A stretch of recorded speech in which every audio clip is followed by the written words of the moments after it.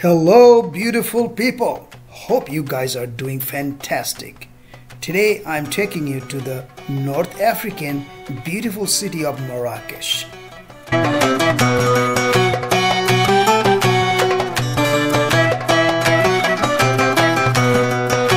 This video was filmed before the Marrakech earthquake, and my sincere condolence goes to the Marrakech people who have been affected by this unfortunate event. Morocco, a kingdom ruled by King Mohammed VI of the Alawi Dynasty. Morocco's constitution recognized Islam as the state religion and designate the king as the commander of faithful. At the same time, the constitution guarantees freedom of religion and protects the rights of the religious minorities, such as Christians and Jews. In today's video, we are embarking on a motorbike ride through vibrant street of Marrakech, exploring some of the city's highlights. Today's attraction would be Jardin Majorelle, the Menara Garden, and the Cristiano Ronaldo's hotel. Buckle up, let's hit the road. Moroccan people generally speak multiple languages such as Arabic, Berber, French, Spanish, and very little English. We are passing the Tower of the Seven Saints. Marrakech is often called the City of Seven Saints, or in Arabic they call Al-Araba Al-Awliya.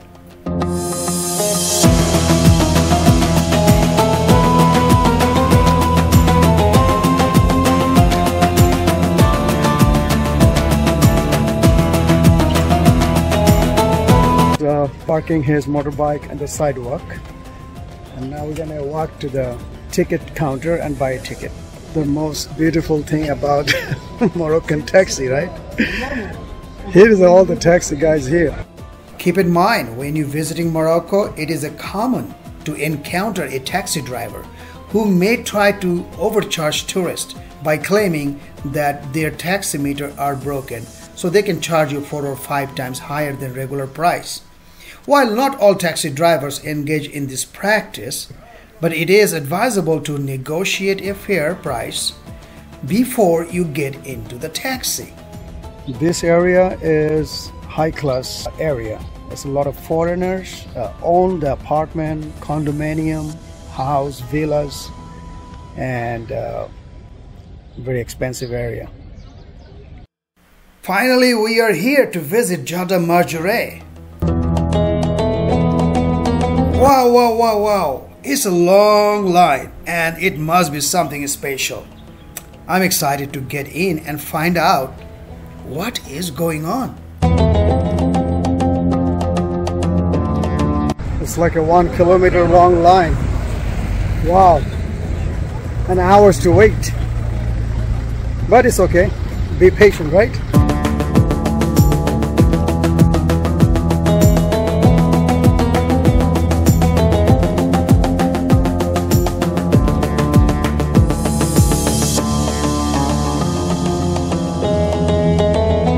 We're getting a ticket now. One Moroccan, one American. Moroccan pay less money. $1 equivalent approximately 10.27 Moroccan dirham. Tourists pay 70 dirham to enter to the park, and the local Moroccan citizen pay 40 dirhams. We're ready to get in. In 1980, the fashion icon Yves Saint Laurent discovered the garden and was captivated by its beauty. He not only restored the garden but also made it his primary residence for many years. He passed away on June 1st, 2008 in Paris, France. His ashes have been spread in this garden. So he used to live here, and then he just donated this as a non-profit organization, and the money they make, they help like Moroccan students who are studying in abroad, which is good. It's a non-profit organization, nothing from the government, everything is privately done. Start with the bamboos, lots of bamboos tree. Here's my friend, Nofel. He came here many, many times. So he knows these places. All the time. All the time, yeah.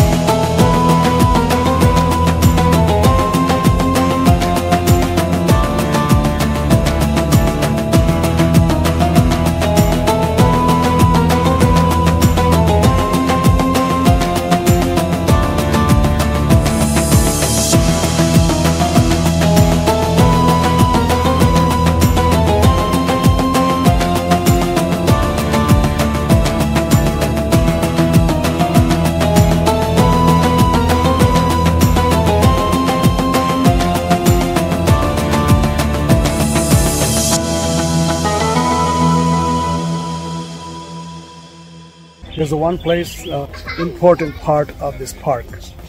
Everybody want to take a picture, photo, Instagram photo, you know.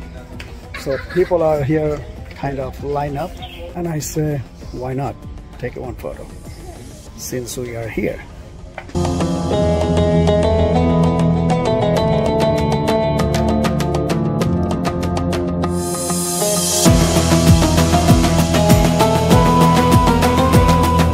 If you love plants, cactus, palms, and all kind of botanical garden type, then you come here. He loved plants. He loved collections of plants from another world. So it is really a beautiful place. Lots of people though. Small garden. It's not really that small, but when it's a lot of people, it's becoming small.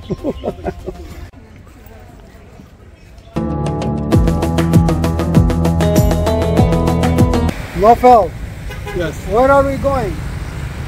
Menara. Menara? Menara yes. Mall? No. Menara Palace? Yes, Menara Palace. Another palace? Yes. New palace? No. Old? No. Oh, okay. This. Oh, okay, let's see.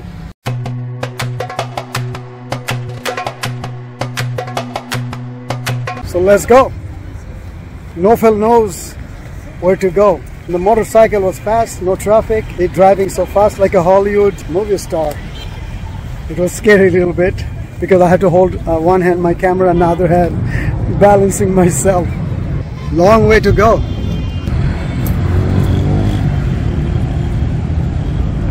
Like half a kilometer to walk to get to the palace. Oh, it's a lots of olive tree. The Menara Garden are beautiful and historic public garden, surrounded by thousands of olive trees.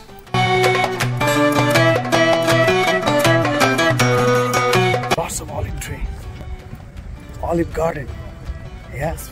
Morocco has three languages basically: Arabic, Berber, and Darija. So Darija and Arabic similarity, but the accent different. And the Berber is totally different, and Berber's language, the writing, the letters, the alphabet is also not the same as Arabic. It's different.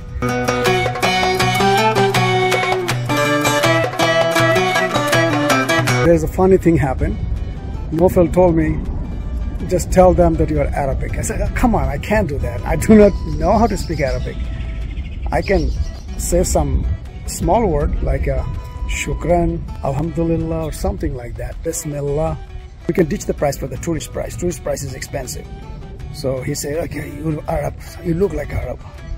And when he came to the window, the guy started speaking to me Arabic and I couldn't understand. So automatically we get caught. I have to pay the tourist price. So let's go inside. It's a small palace. It's not really a big one. But compared to the small palace, it is expensive to enter.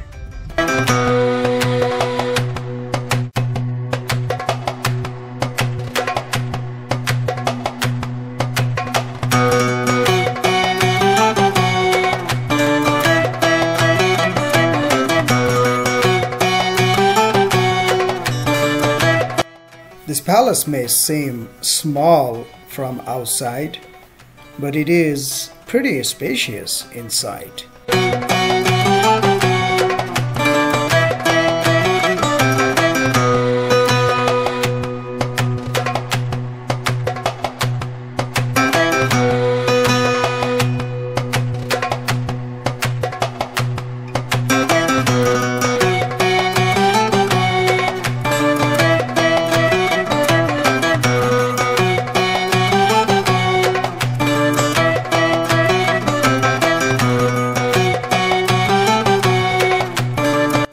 The centerpiece of Menara Garden is the Menara Pavilion and the fish pond. It is a 12th century structure built during the time of Alawi Dynasty.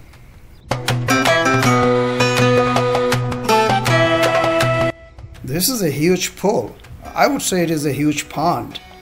The water appears green, kind of murky. It needs an algae treatment.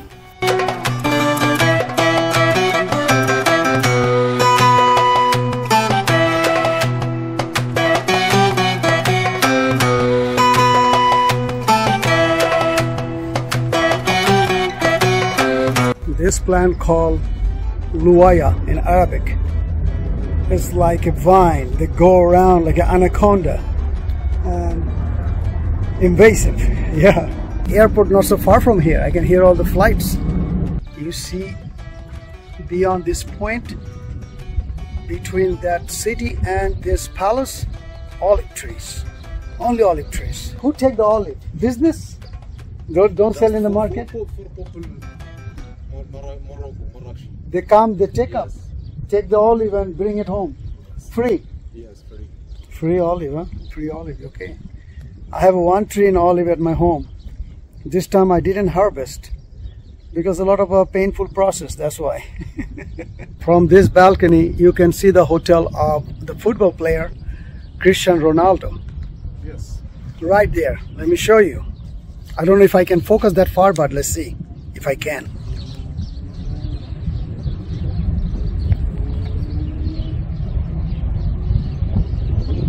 Okay, that building is the hotel. CR7, right? Yes. CR7 means Cristiano Ronaldo. Number 7 jersey. Right? Jersey number 7, yeah. That's why his hotel here. Wow. Marrakech, everybody want to buy property, buy hotel, want to live here because the weather is fantastic, food is great, people are very good here. So, weather is all the time sunny. Beautiful place to spend time. Nofel bought some bread to feed the fish, so fish gonna come.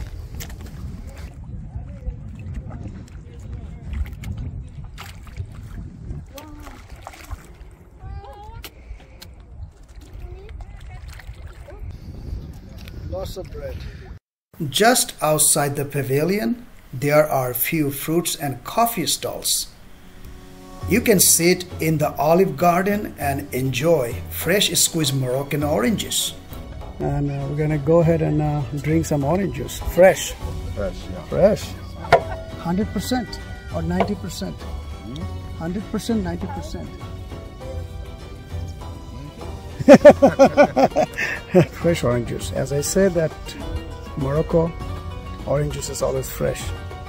Nothing comes from the bottle. Fake, sugary, no. Yeah, tastes good.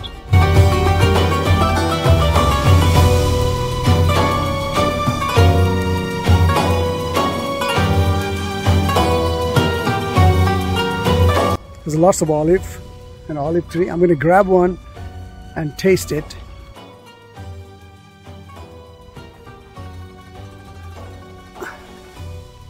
Never try olive from the tree because it's bitter.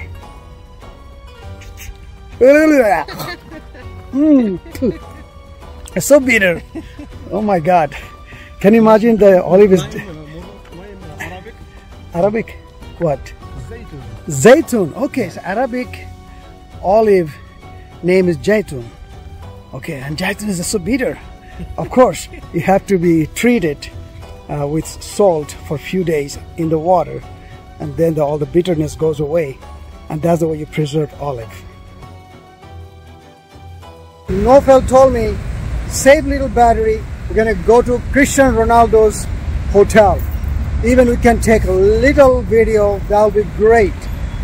Cristiano Ronaldo is a great football player. Let's go.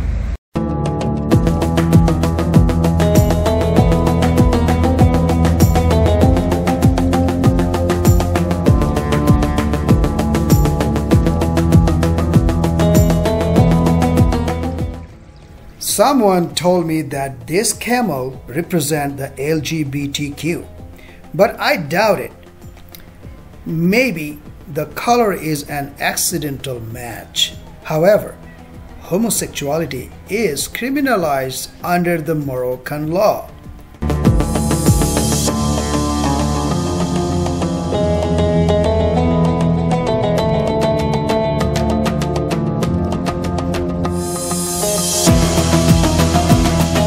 This is a residential area and a mall, a strip mall with a lot of brand name here. And at the end is the hotel for Cristiano Ronaldo. Let's go. Cristiano Ronaldo's Hotel Pistana CR7 located very close to Menara Garden, and it is in between Menara Garden and Kutubia Mosque. Hotel Pistana itself is a testament to luxury and sophistication. Let's check it out. Let's go inside and find out what is going on. Maybe we could grab some drinks.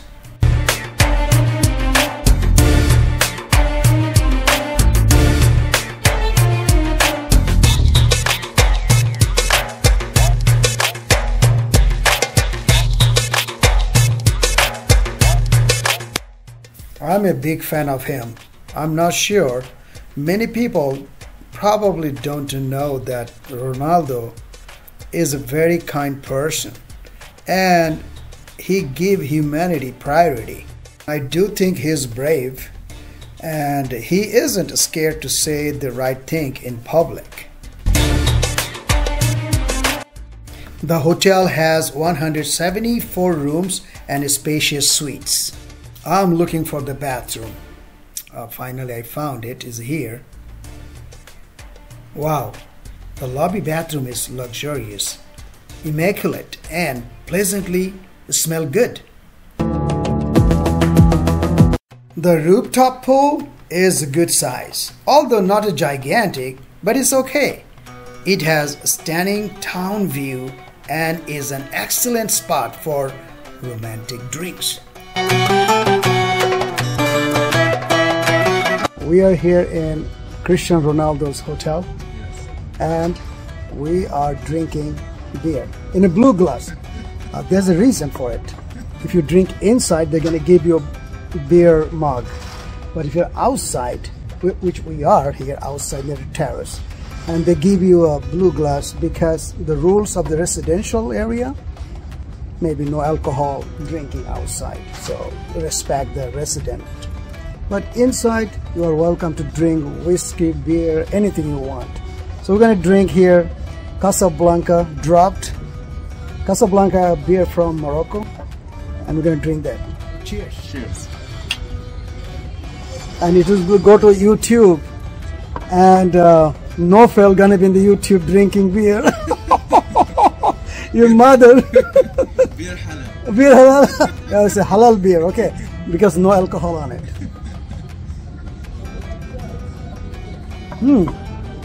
Tastes good. Non-alcoholic beer. Thank you for watching. This video is coming to end. Please consider supporting my channel by subscribing.